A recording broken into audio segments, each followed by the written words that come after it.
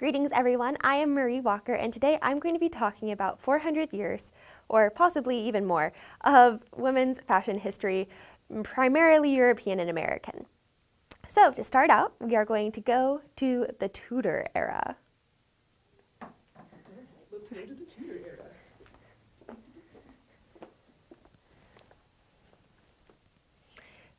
So here we have what a fancy lady in the Tudor era might have worn.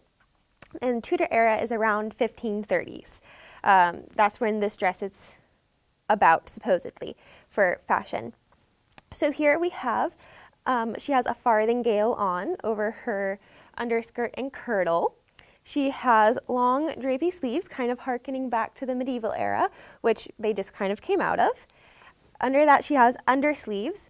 So these are not actually attached to the dress, they are attached to her arm under, and we'll see these come into play in fashion history as well, the undersleeve. Because that way, if you're doing something, you get your cuffs dirty, you can just take that off and wash that, and you don't have to wash the entirety of this beautiful gown, because this is a lot of fabric. Again, like a lot of fabric, it was, if you had the fabric, you were going to display it, it was a display of wealth. This is going to be what a noble woman wore, or a very high society lady. This isn't like your average day, every working person. They're not going to wear a farthingale and a, she actually has a little bit of a bum roll kind of thing going on here that makes this skirt poof out even more. If you can see that. Ooh, there we go. So this is what you might wear to court or something of that nature. Here we have for her head would be covered. This is a French hood. And we have the reproduction of an Anne Boleyn necklace here, which is in some infamous Anne Boleyn portraits. It's the bee with the 3 pearls under it. We don't know exactly what Anne Boleyn looked like, and we don't even know if she necessarily wore this, but accounts and such say that she did, and there's like a famous portrait. But that portrait was actually painted after her death. There's no surviving portraits from when she was alive, because, you know, she got beheaded, and the king was kind of mad at her, so no likenesses survive, because I could imagine that breakup, divorce went very poorly. So you burn pictures, kind of like some modern people do. So here we have the French hood, which goes with the Boleyn necklace, because Anne Boleyn introduced this to the English court. The French hood was supposedly more stylish, and she grew up in the French court and then came back to England and then became Queen of England. And of course she became very popular with the king as her rise to power grew. So what she wore, everyone else wanted to emulate. So the French hood is much more sleek and close to the head than what you might have the English gable hood, which literally looks like the end of a house that you place on your head. So this became much more sleek and stylish. They could be decorated in a variety of fashions. Here we have some like nice little pearl trim to go with the pearls here. The gold matches the gold underskirt. The underskirt goes all the way around, and you have the kirtle, which is a separate piece that goes over. All right, and we will have question time about all of these at the end. So I'm just going to go through, so if you have questions, you can go ahead and put them on there. We will get to them at the end. Here we have a robe à la Française. So again, we have the French being fashionable. This is going to be around, we're jumping ahead in history a bit here. This is going to be your mid-1700s. So if you think like Marie Antoinette, this is about her time period when she was incredibly popular and also had not lost her head. Oh, we have a lot of people losing their heads today already. A lot of fashion icons losing their heads. But here we have the robe à la Française. This is going to be, again, one of your higher royalty, not necessarily royalty, but your upper echelon class gowns. I call this my ball gown because I wore it to an Outlander ball, which was a lot of fun. But the robe à la Française, its crowning glory is the back here, which we're going to get to. So this is how you know So robe à la française, and that's these Watteau pleats, these giant box pleats in the back here that just flow. Again, we're using all the fabric to display our wealth. We have voluminous amounts of fabric. I was, as I made this, surprised as to how much fabric I was able to condense into these pleats. If you look from the side here, you can see here's the back lining. It goes all the way in, and it does that twice for the pleats. And then it does that on each side. Whew. So it's beautiful. It's like having a little cape when you walk. They're also called like sac à dos, which means like a sack back gown, because it's kind of like you just have a sack on the back of your dress. Of course, these are elaborately trimmed. We'll go back to the front for that.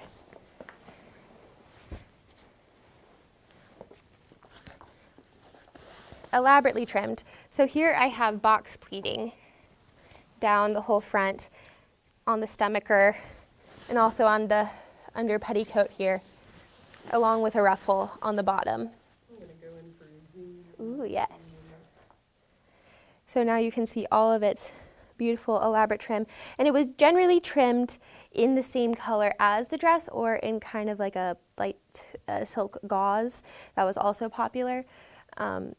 Usually not a contrasting color.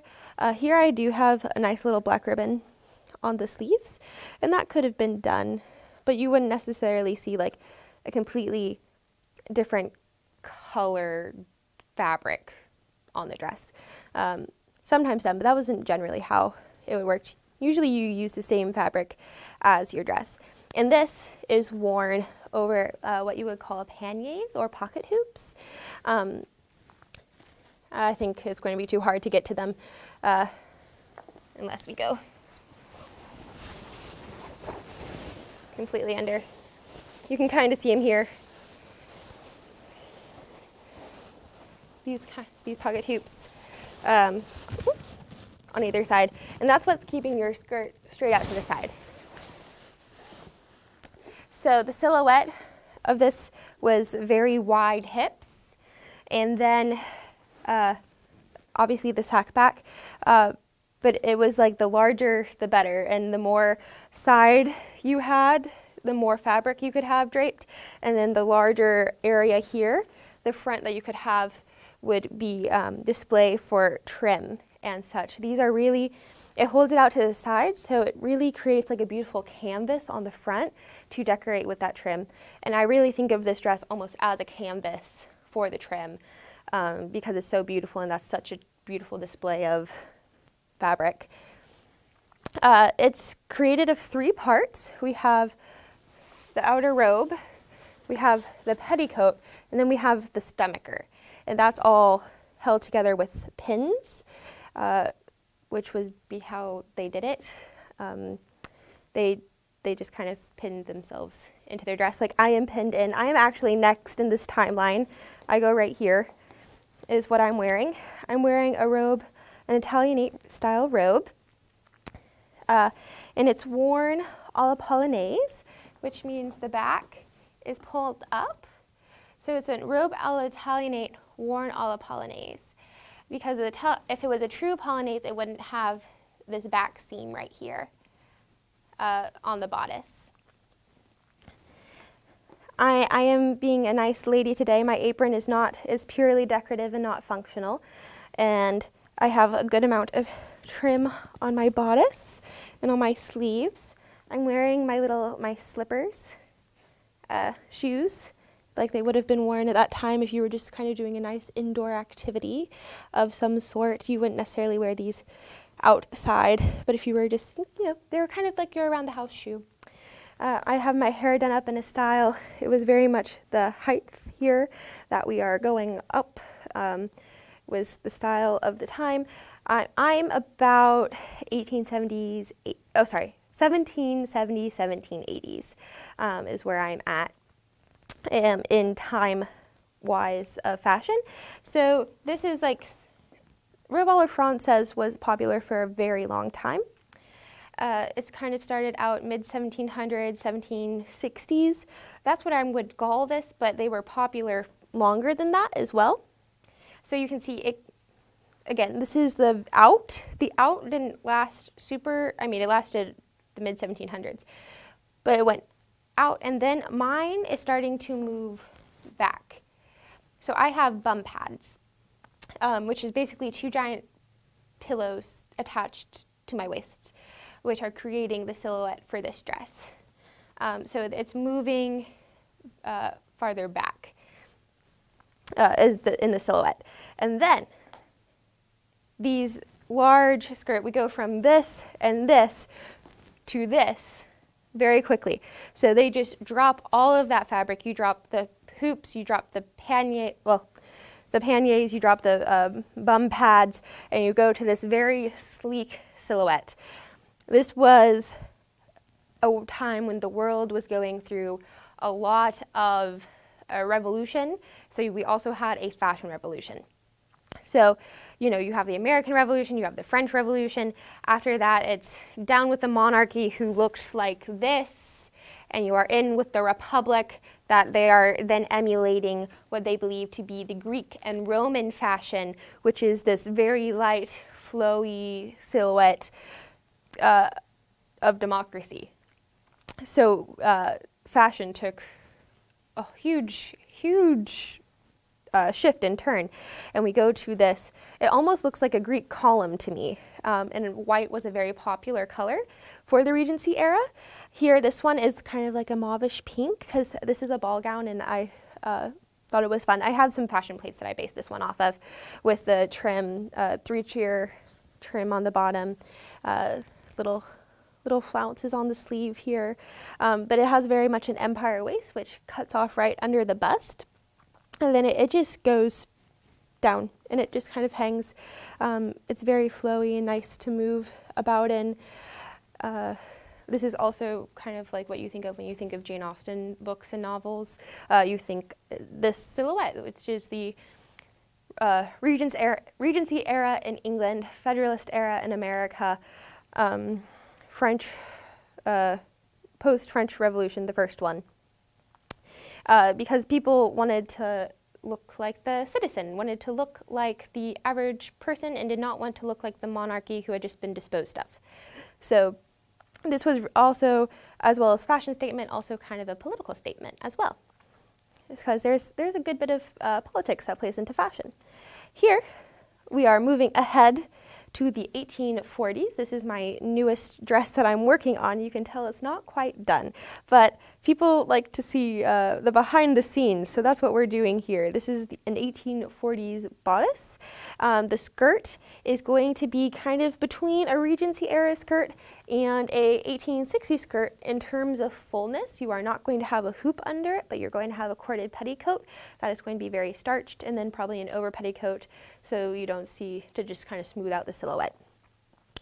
But here the bodice, it has some of the same things as the 1860s bodice, but it's a little different. Here, this was very popular, is this kind of fan front ruched bodice, which took a long time to do.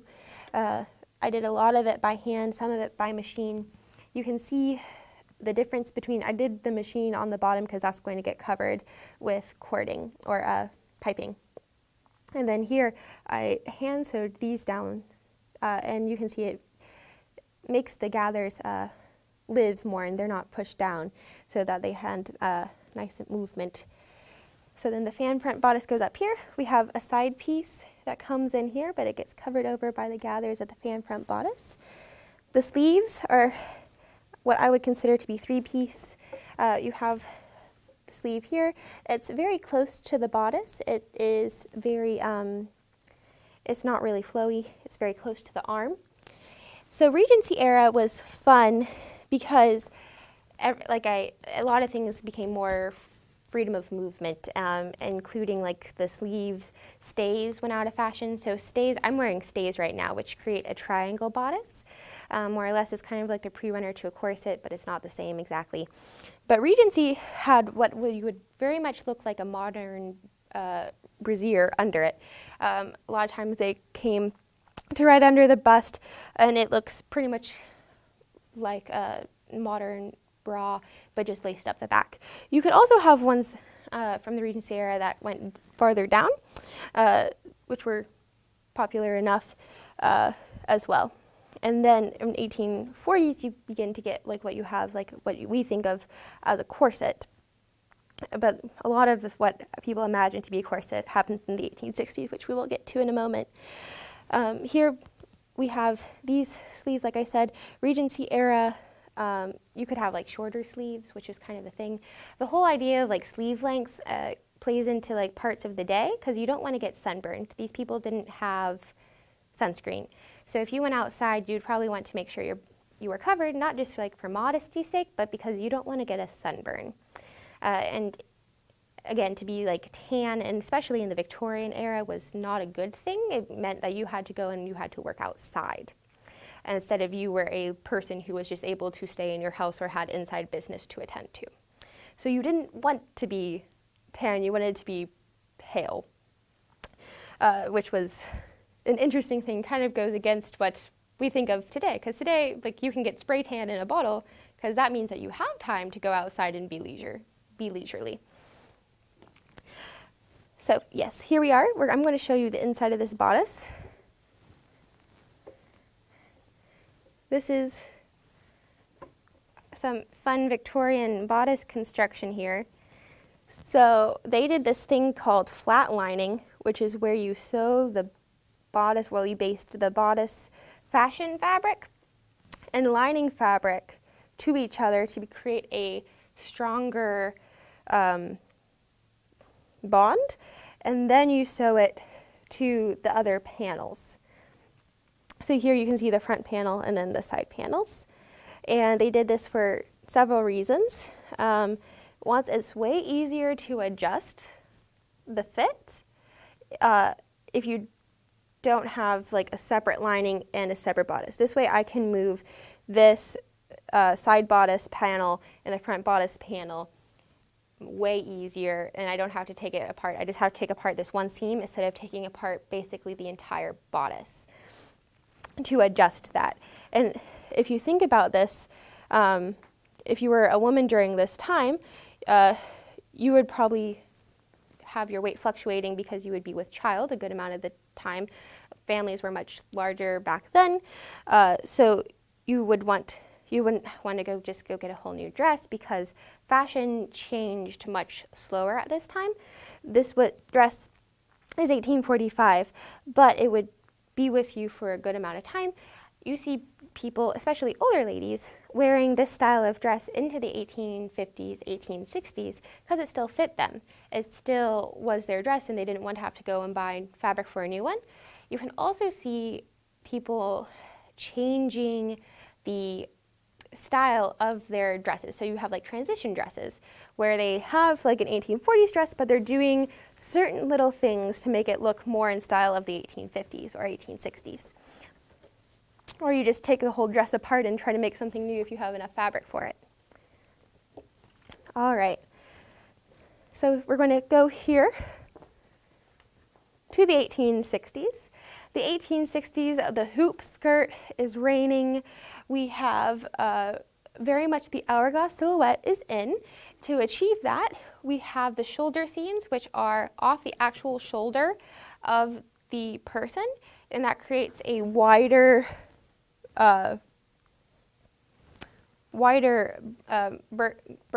girth across here. So that makes your waist look smaller. We're doing the same thing with the 1840s, you see, with that off the shoulder. And then it comes in here. You have your help of your corset and then this Medici belt, which has the double points, also making your waist look smaller. And then of course you have a hoop skirt, which creates the other side of that hourglass. You would wear several layers. You would have your chemise, then you would have your corset, you would have your pantalettes, you would have an under petticoat to go over your pantalettes, because if you were to fall in this, which I have done, your hoop flies up.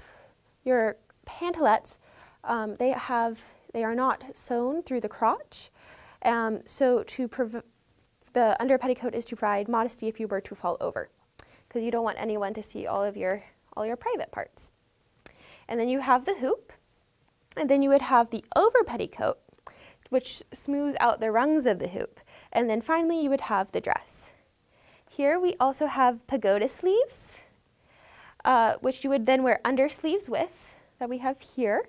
Like the Tudor, we're going back to undersleeves. They're still with us. The pagoda sleeves also offer a large sleeve, which creates a tiny waist. And then the undersleeves are so, if you get the cuffs of your dress dirty, you don't have to wash the entire thing here. I think I can pull these out. There we go. So this is what an undersleeve would look like.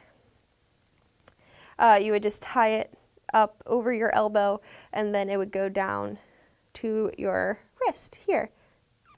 So you can just do that. We're just going to tuck that in there. There we go.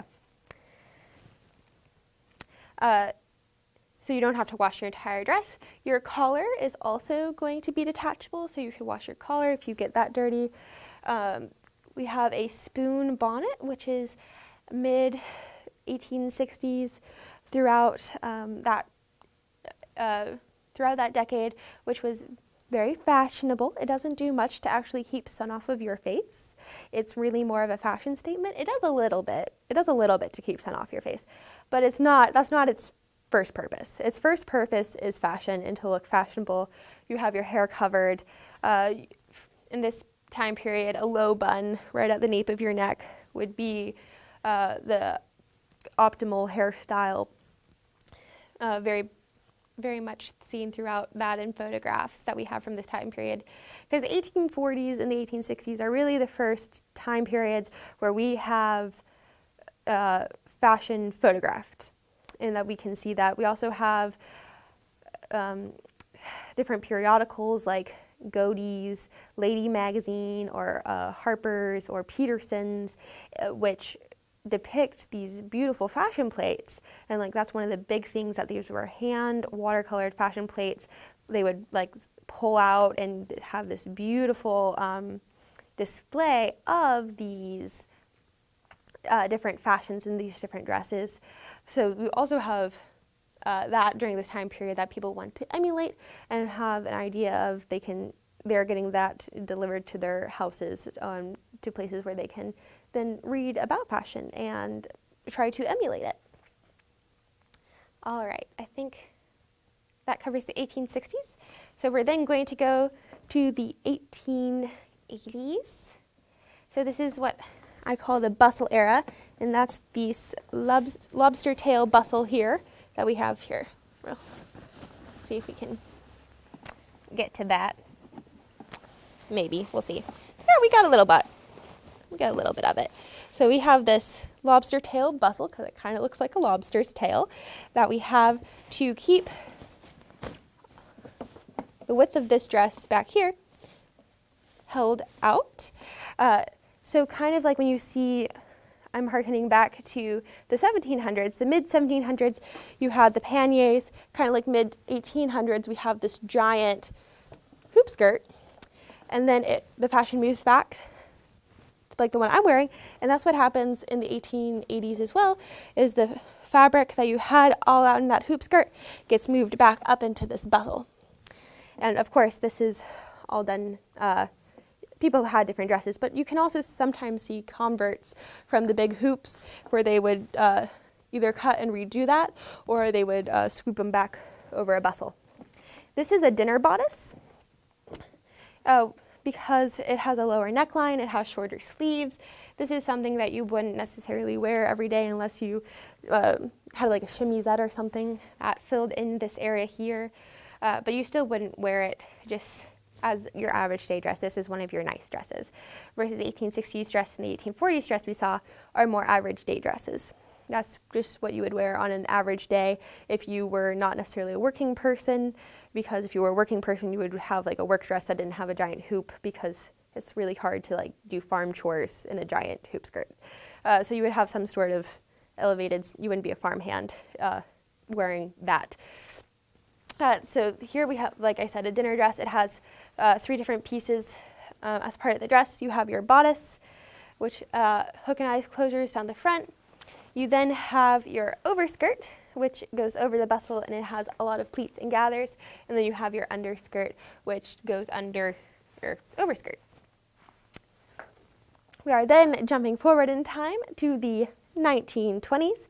The 1920s were a very radical time for fashion, kind of like when we saw with the Regency era. 1920s, you just had World War I. Women are getting the right to vote. There's a lot of different social things going on at that time, and the fashion really reflects that. This comes after the Edwardian era, which still had that kind of Victorian look to it, because that was her son Edward who was on the throne. But 1920s, you see a very drastic shift. Hemlines are rising. The sleeves, no one's necessarily trying to cover up all the time. The silhouette becomes very straight, very much. They were trying to emulate basically like a man or a young boy's figure. They were not trying to accentuate like a womanly curve of any type of sort. It was very just straight. Here this dress is more of a 1920s like evening dress. We have this very fun, if you can make it turn. We have this fun swoop here in the back, and then that comes down across the front here as well. She has some pearls, a long strand of pearls, which were popular at the time, and this would be a headband that would go across the forehead. So 1920s, people started to lose the corsets. You have a more like a very much a pre-runner to a modern bra. You see people wearing makeup for some of the first time. Makeup had always existed and it had gone in and out of favor. In the 1700s, makeup was very much a thing. And then during the Victorian era, Queen Victoria didn't really like makeup, so people didn't wear it because it wasn't popular. And then after Queen Victoria's death in 1901, we begin to see makeup become more popular again.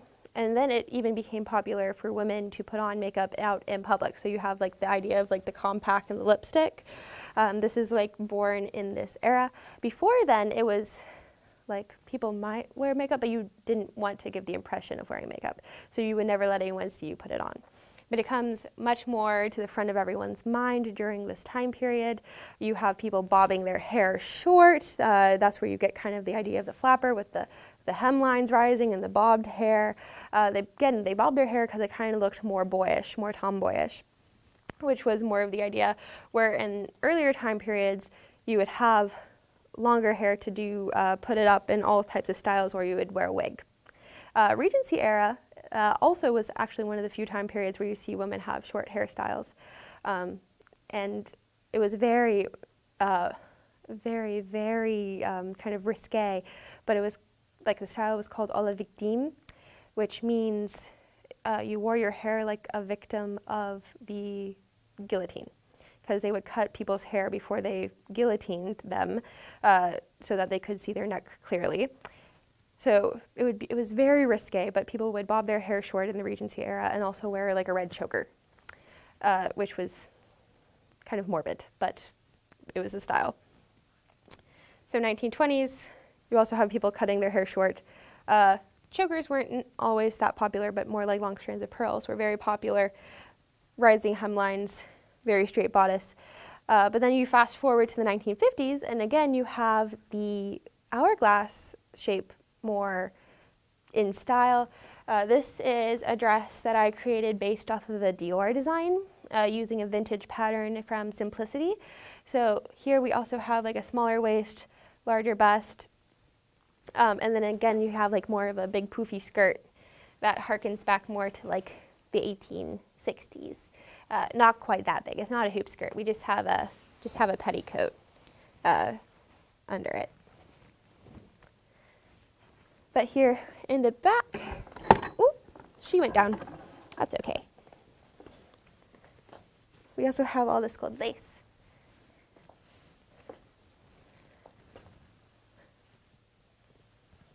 That goes down the back.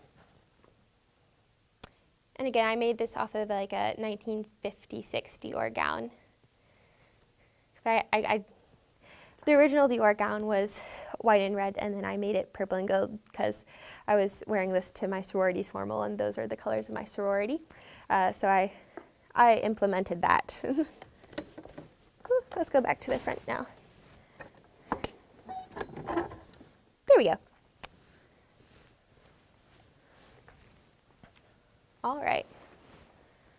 So, for a general overview, that's what we have for timeline. So if you have questions, let us know, and I will try to answer them. All right, so our first question comes from a 5th grader, and Olivia asks, would women have different bonnets for different seasons of the year? All right, so our first question is, would women have different bonnets for different seasons of the year? And the answer is yes and no. So if you had enough money to have different types of bonnets, you might have like a winter hood, which you would wear in the winter because it is warmer, and then you might have a spring bonnet, which would be more like a lighter fabric or mesh. A lot of times if you were just like an average everyday kind of person, you would have one nice bonnet and you would wear that with everything. So sometimes we see people or photographs of women with bonnets and the styles don't always go together or the colors don't always go together, and that's because they weren't as concerned about color matching because that's just what they had. So if you were a very stylish lady and you had money for multiple bonnets or multiple hoods or different types of headwear, then you would have ones for different seasons and possibly even for different outfits. But a lot of the average everyday person, if you could afford a nice bonnet, you would just have that one.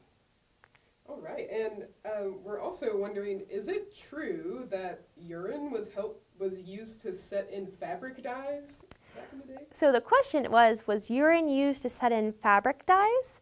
I believe back in the day, yes. That was one of the stabilizing of dyes that's also used in tanning for leather. That's actually thought of where the term like piss poor comes from, because people would save their urine to then sell to these dyes or tanneries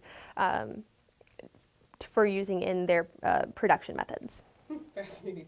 How often would the middle class or working class change their clothes? Was it a daily thing, or did they wear the same outfit every day? So the question was, how often would the working class change their clothes? So in Downton Abbey, of course, we see people, they change their clothes constantly. I think half of the aristocracy, what they did was just change clothes for different events. They had clothes for different events. And of course, as you go down the social ladder, you have less and less and less pieces of clothing. You would probably, like, unless you were incredibly poor, you just might have the clothes on your back. If you were just of like a lower class, you might have, depending on how much you valued style, how much you wanted to spend your money on clothing, you might have like 1, 2, 3, maybe 4 dresses, depending on where you are in middle to lower class during what time period of society. During what time period and like what society was kind of going on at that point. But so you could just have the clothes on your back. You could change like once or twice a day, maybe. Most of the time you would have like your work clothes and then you would have your nice clothes. So if you weren't doing anything nice, if you were just working that day, you would just wear your work clothes, which you might have like 1 work dress, maybe 2. And then you would have your Sunday best clothes, and those would be your nice clothes that you reserve for like going to your Sunday religious service, or if you were invited to a party of some sort, you might put on your good clothes. But it wasn't necessarily like you wouldn't change for dinner like the aristocracy would. Is it true that ladies would pinch their cheeks to get a little rosy color, or what other ways would they beautify themselves without makeup? Okay, so the question is, how would people beautify themselves without makeup? So sometimes I believe there's in Gone with the Wind, Scarlett O'Hara is pinching her cheeks and biting her lips to give them color, which I assumed that would probably have happened at some point. It's really hard to document that kind of thing unless you just have like a diary entry or a recount of someone doing that. It's just kind of like one of those like beauty hack kind of things for the 1800s. So I assume that probably happened. I'm sure at least one person did that in history that then has transpired. I don't know how often people would do that or not. But that would be a thing. I know during the Victorian era, a lot of times like face washes and creams and things of that nature were really popular for like skin health, which would be like a type of beautifying thing because they wanted clear, pale, pretty skin. So you would do that even if you weren't like wearing a bunch of like foundation and stuff like we have today that we use to smooth out our skin tones. Would young girls also wear the same style of dresses? So the question would be, would young girls wear the same style of dresses? So going back through history, sometimes the children's styles were basically like a miniature of their parents.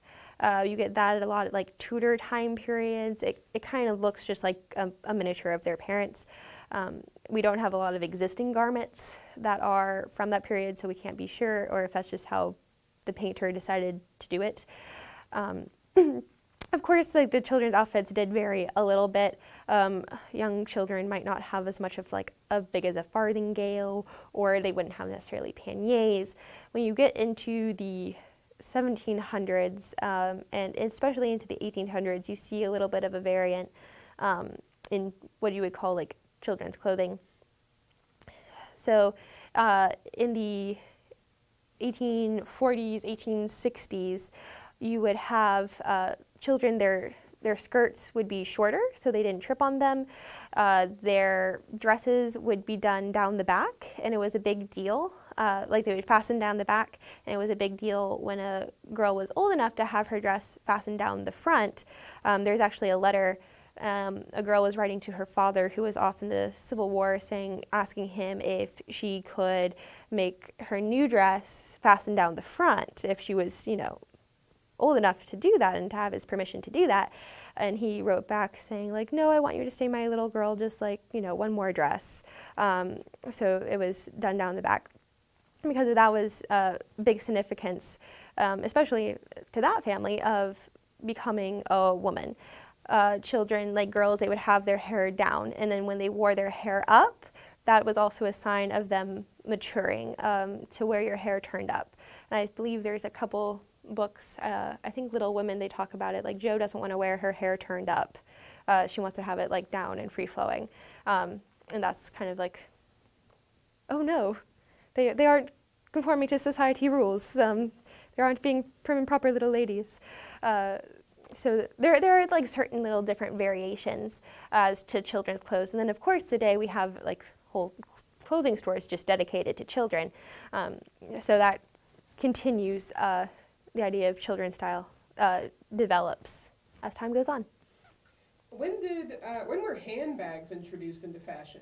So the question was, when were handbags introduced? So I'm not sure when they started calling them handbags necessarily. I think that's more of a modernism that we have like 1920s, 50s forward. In the 1860s, 70s, 40s, mid-Victorian, you would have ridicules, which are like small little purses, or you would have like a carpet bag if you wanted like a bigger bag. But you would have like these small little pouches, which would be called ridicules, and they would be very finely decorated, or perhaps not. It could just be a little sack, depending on how much money you had and how much time you wanted to put into decorating that. And those type of like little ridicule bags go back pretty far, because you see women having them. In the 1700s, women actually had pockets, and they would be like pockets that you would tie on, so they don't necessarily go with the dress, they go with themselves. So you could put them on any type of dress you wanted. I'm not wearing a pocket today, but you would just like put it like in your petticoat, like under your petticoat here, because it's tied on the side. So you could just like stick your hand into your pocket and get whatever you needed like that. So I think that would be like their version of a handbag. They wouldn't necessarily need one.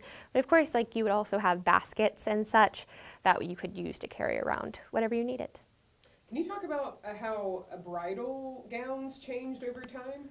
Yes, so we're going to talk about bridal fashion, which I love talking about. So before Queen Victoria wore a white wedding dress to marry Prince Albert, wedding dresses were generally just your best dress. Whatever your nicest dress was, that's what you wore to get married in. You didn't necessarily have a separate wedding dress. And of course, if you were like the queen or something, you would have a dress made for your wedding. Or, you know, if you had enough money, you could have a new nice dress made for your wedding. But it wasn't necessarily like that white, angelic vision that we have of brides today. There's the rhyme, you know, something old, something new, something borrowed, something blue, which it has existed for a very, very long time, even before, I think, Queen Victoria got married. And therefore, the color blue was very much favored for wedding dresses. So if you look medieval or things of that nature, there is not like a set color for wedding dresses, but blue does seem to be a favored color for wedding dresses in a lot of depictions that we can find that we believe are of people getting married.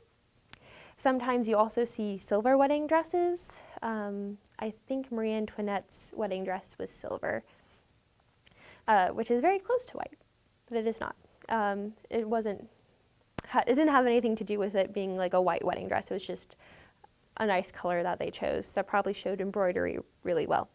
And that's the reason why Queen Victoria chose white, was to show lace. The lace was Spitalfield off very well, which was one of her nation's industries. So again, we have fashion being kind of a political statement and trying to increase industry and popularity in one of their exports.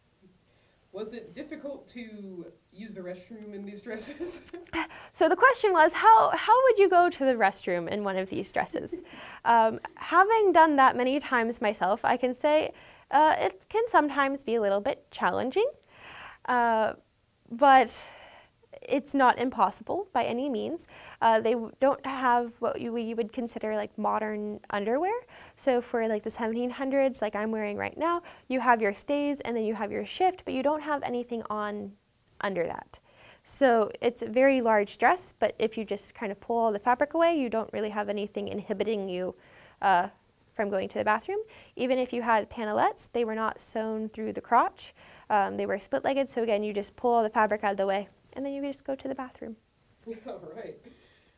How many petticoats? Is there one that has more petticoats than others?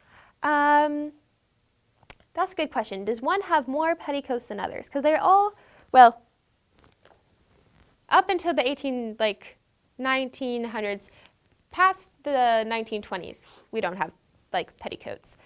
We have like slips and stitch, which kind of like are a recreation of petticoats. They kind of do the same thing. They smooth out lines. But all of these would have some type of petticoat. It depended on like if it was cold out, you might put on more petticoats. I would, if I had to pick one that had a lot of petticoats, I would probably say 1840s would have the more petticoats, because it got to a point in the 1840s and 1850s where people wanted their dresses to be so full and they were wearing so many petticoats. Well, then the hoop just came back in style. And then once you had the hoop, you didn't have as many petticoats.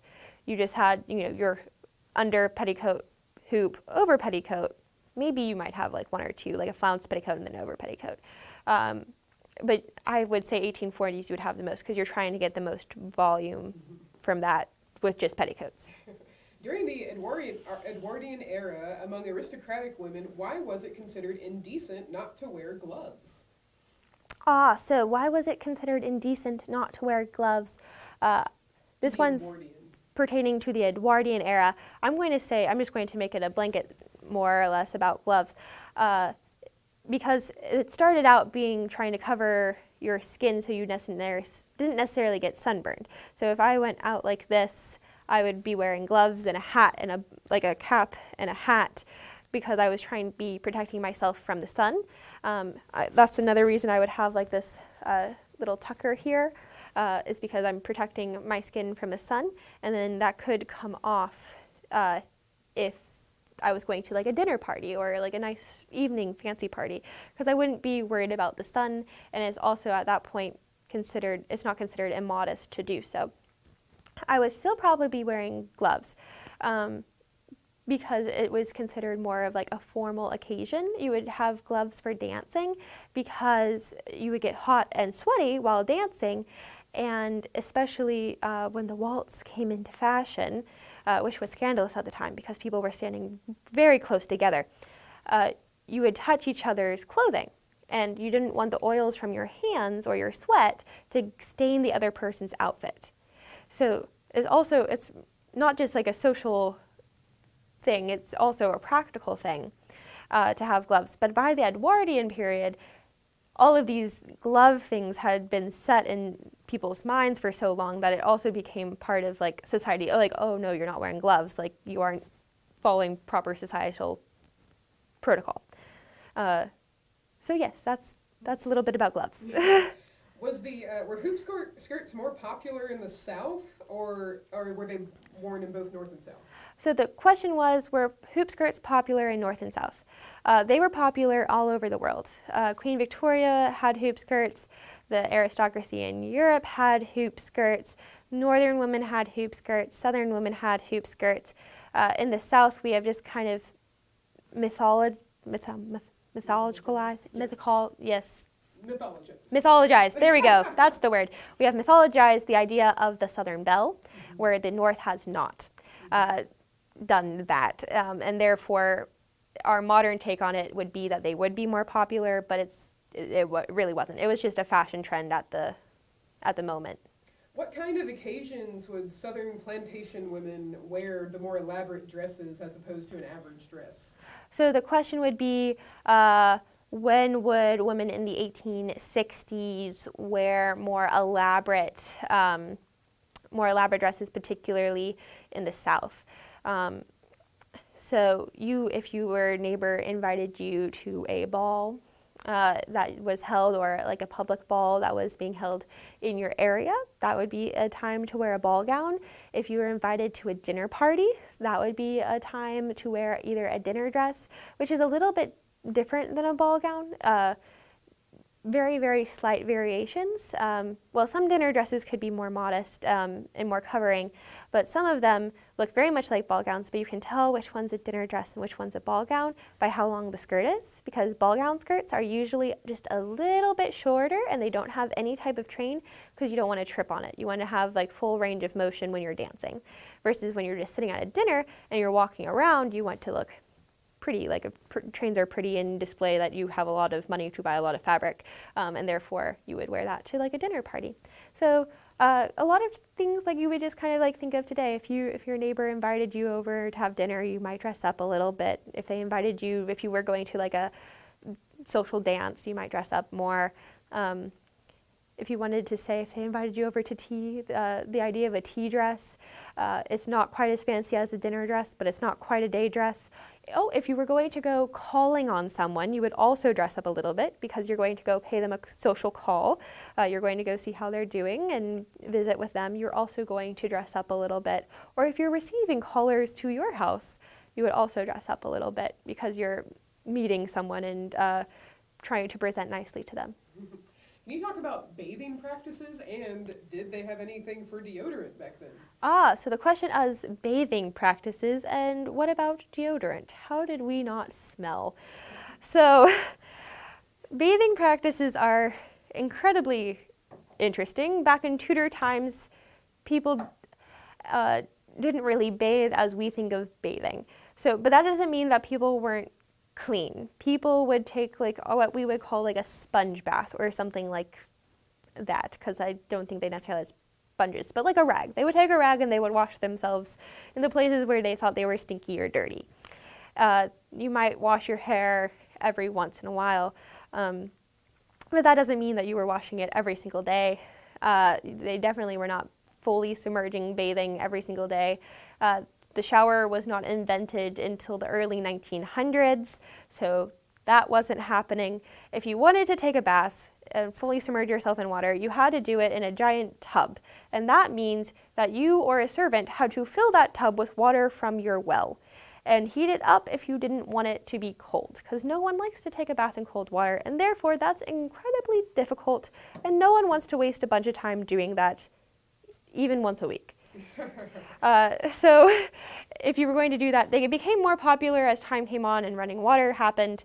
But you would have like a wash basin in a pitcher, which is kind of like our idea of like a sink, and you would use that to wash your face or to like take like a sponge bath as often as you thought necessary and as often as you thought you were dirty. But no one was taking baths as much as we thought. I think there was like one king of England who took like 2 baths, like 2 fully submerged baths in his life. And also people thought bathing could make you sick because it would wash away your body's natural immunities to fight off diseases. That was an thought that was floating around, especially during around the mid-1800s. So that was another reason people didn't bathe all that often. And then if you did bathe, usually if you took that much time to put that much water in a tub, your entire family would bathe in that same water. And you would start with the father and then the mother and then all the way down to the child. And they would bathe in the same water. I don't know how the baby was more clean after all that, but that's also where they think the saying, don't throw the baby out with the bathwater comes from, because the baby was the last one to get the bath. Now, how were the dresses cleaned back then? So how were dresses cleaned back then? So again, you would have a large tub of water, and you would then like submerge dresses in that. You also wouldn't do that very often. You would usually just wash your underclothes, and you would avoid washing your outer clothes as much as possible. So I'm wearing like a shift under this, which would catch my sweat, so it wouldn't really get my dress dirty. And then I would just wash my shift, and I wouldn't necessarily have to wash my dress unless some outside force came upon my dress and got it dirty. Or you might just wash like the hems of your skirt if you were out walking. You would kind of like spot treating it. You wouldn't want to try to, this is a lot of fabric and you don't want to try to wash it all that often. So that's how you would try to clean your dresses as best you could. Which is more comfortable, corsets or stays? Oh, that's an interesting question. Which one do I find more comfortable, corsets or stays? I don't know. They're about the same to me. Corsets, I feel like just because of my body shape is more like hourglassy, and more corsets are more hourglassy. They might be a little more comfortable, where stays are more triangular because that's the body shape that was popular when these stays were around, and I am not triangular. So it kind of wrestles me in a little bit more. So therefore I might find corsets a little more comfortable. What is your personal favorite fashion era? Ooh, what is my personal favorite fashion era? I really like 1860s because hoop skirts are just a lot of fun to flounce around in. I also think it works well with my body shape, and therefore I like it a lot. This is the era that I started out in, so therefore it also holds a special place in my fashion history heart. And I probably have the most 1860s dresses and know the most about them, and am more comfortable in making and wearing that era than I am anything else. So I'd probably say 1860s. Now, which dress has taken you the longest to make? Oh, which dress took me the longest to make? Let's see. Which one of you is the culprit? I'm going to go with this one. That's what I would expect. Because this one, so the part that I was most scared about was doing these pleats right, because there was a lot of fabric and I wanted to get it all to lay right, which, here we go, can be a little bit of a challenge. And trying to wrestle all of that fabric into this, because like these you can't tell because I did a pretty good job. There's like 2 under here, so it's also incredibly thick. And you can see I hand basted these because my sewing machine does not like thick fabric, but also sewing machines were invented then, so I do a mixture of hand sewing if I think you're going to see the stitching. Most of the time I hand stitch it, but other than that I do a lot of machine sewing because no, I don't got time for sewing all these inside seams by hand. Now, how long would it take to sew by hand, do you think? Oh, so long. I made a chemise by hand, and it took me several days with all the finishing and such. Of course, that depends on how skilled you are of a seamstress and how fast you can just go at it. But it takes far, far longer. I think I kind of timed it, and it would take me like 5 minutes to sew by hand, what could take me to do like 1 minute by a machine. So sewing machines save a lot of time. They come about in the 1840s is when the sewing machine is invented, so about the time of this dress here. And then we see construction of garments change to be more sewing machine friendly as we go down in fashion history. But yes, I think the part that took me the longest with this dress was this trim, because I box pleated all of it and then I sewed all of it. I don't even know how many yards, but it was a lot. So for anyone who is interested in sewing, what is your advice for them? Oh, for what's my sewing advice? Just go for it. Sometimes a lot of people, they are like, well, I don't want to mess it up. Just find some cheap fabric and just go for it. That's what I tell myself whenever I start a new era. You learn by doing. Of course, reading some books and finding some YouTube tutorials are always a good idea if you need a little nudge or want to make sure you're going in the right direction, because there's a lot of really good resources out there. But yeah, I would just don't worry about messing it up. You can always seam rip it out. Just go for it. All right, I think that's a great place to end on. Would you please let us know where we can find your work online? Yes. So if you are interested in seeing more of my dresses or hearing more about me talking about the construction or how I make them, you can do so at Historical Belle. Belle is spelled B-E-L-L-E. And yeah, I have an Instagram, a Facebook, and a YouTube. Instagram has a lot of photos of the dresses, and YouTube has videos of me moving about in the dresses if you would like to see how they work on the body, and also tutorials of me making these dresses. And then some also more fun historical things and reenactments and such. So if you are interested in that, you can find me. We might have links somewhere, or if not, just Google Historical Belle. And thank you so much for watching. I really appreciate it.